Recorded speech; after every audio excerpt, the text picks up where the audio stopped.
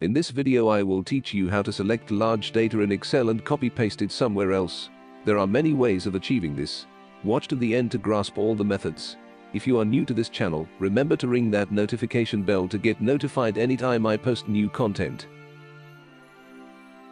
Now, the first method of selecting the data you want to copy is by highlighting the column or cells you want to copy. Yes, the column will be selected, and now you can copy the content by keyboard shortcut Windows key plus C, or you can use your mouse by right-clicking then copy. The downside of this method, as you saw, is that it will select the whole column and even surpass the end of the content you wanted to select. This leads us to the next method. Yes, this is the manual way of selecting and dragging your cursor down to the end point of your data.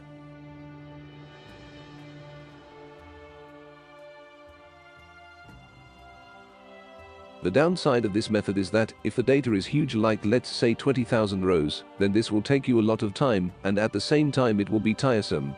Next method solves the last two downsides. To use this method, just select the first cell in the column you want to copy data from. Now on keyboard, press and hold Ctrl key plus Shift key plus down arrow key.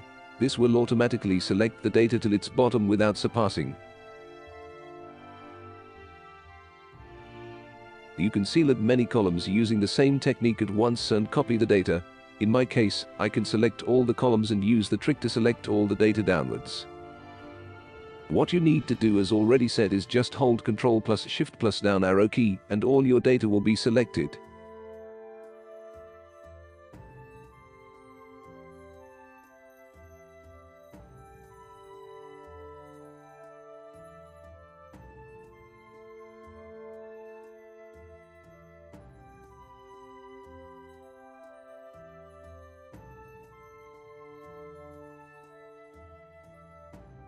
You can as well copy rows using the same method. Just press and hold Ctrl key plus Shift key plus right or left arrow keys, depending on where you want to copy to. Yes, you can do copy pasting quickly using this simple trick. That is it, guys. Thanks for watching. If the video was helpful, give it a thumbs up. Cheers.